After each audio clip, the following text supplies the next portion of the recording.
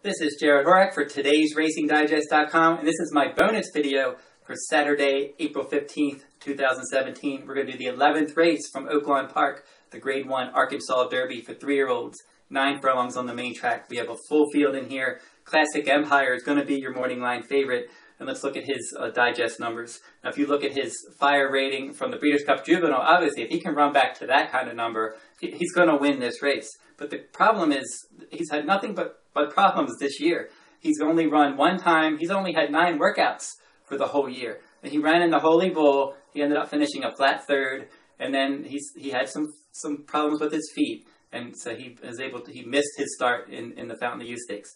So they tried to work him out and try to get him back on the track. He refused to work a few times during the month of March. They took him to the farm. They seem to got him back on track now for workouts, but he hasn't run in 10 weeks. He's only had 9 works since the Breeders' Cup Juvenile last year. That was last November. So in the last 5 months, he's only worked 9 times. They've had all kinds of problems getting him back to the track. Obviously, he has a lot of talent. And on his best day, he can beat this field. But I have no idea what he's going to do. And he's 8-5. He's probably going to be lower than that. And I think you got to try to beat him in this spot. Malagacy is going to be your second choice on the morning line. He's undefeated. He's 3 for 3. His fire ratings in each of his 3 starts were better than the last, so he's improving, but he's out in post 12. This is the longest race of his career. In that last race in the Rebel Stakes, it kind of looked like he was getting tired in the late going, and a lot of the horses, the top finishers in that race, were kind of bunched up, and they didn't finish strong. So it just seems like longer distance, outside post, more pace. He could be getting tired in the late going. So maybe this race is ripe for a little bit of an upset, and maybe Untrapped number 9 can get the job done in here. He's putting blinkers on. He's been very consistent. If you look at his fire numbers, his last 5 fire numbers, all of them better than the last. In his last rating, he got 100 fire numbers. So that was a good number. He's improving, coming off of his best effort yet over the track in his first start at Oaklawn in the Rebel Stakes, where he finished a decent second. Prior to that, in the Risen Star against Gervin, who came back and won the Louisiana Derby. He finished second to that one. And if Gervin was in this spot, he would certainly be my top choice. So Untrapped has been showing ability, very consistent. He sits in mid-pack and he pounces. He's got a new rider, Mike Smith, with the blinkers on. Maybe he'll be a little more focused in this start. And I think that maybe he can pull off a bit of an upset. He's 6-1 morning line, and hopefully we can get every bit of that 6-1 price. Some others worth considering. Petrov, number 4. He's 12-1 morning line. He's one that I've liked throughout these Oaklawn prep races. I liked him in the Smarty Jones Stakes. He finished second there. I liked him in the Southwest. He finished second. I gave him another shot in the Rebel. He was a bit flat in the stretch in that one.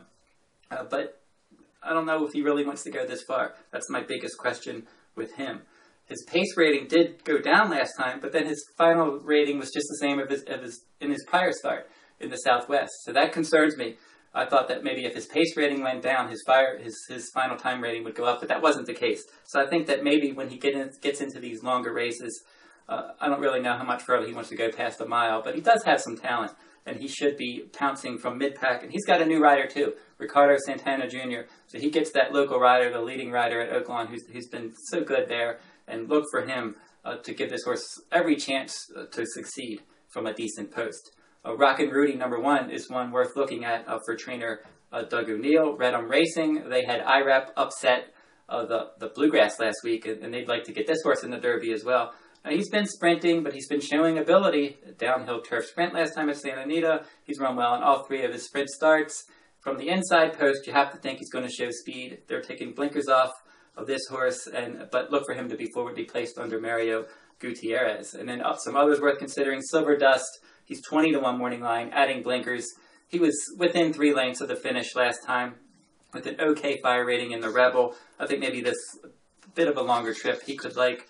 Another horse that should like the longer trip, looking at Lee for trainer Steve Asmussen. He likes to just sit back, make a late run, and this mile and 1/8 distance should be good for him. He should get some pace help. He's been well beaten in his last few starts, but he sits back, makes that run, and I would not be shocked if he snuck in somewhere into the at least trifecta or superfecta.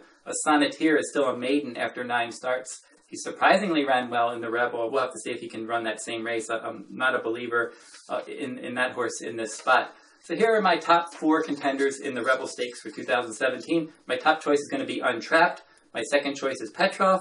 my third choice, Rockin' Rudy, and then we're going to make co-fourth choices of Silver Dust and Looking at Lee. I'm going to make a win and place bet on Untrapped in this race. Play an exacta, we're going to put Untrapped in first and second with Petrov and Rockin' Rudy. And then if you're playing trifectas and superfectas, I suggest throwing in Silver Dust and Looking at Lee. I think both of those horses have a decent shot to hit the board in here. If you're interested in that Oaklawn Park Complete Digest, you can go over to todaysracingdigest.com, click on the products page. You can purchase the Complete Digest for Oaklawn Park for Saturday, April 15th.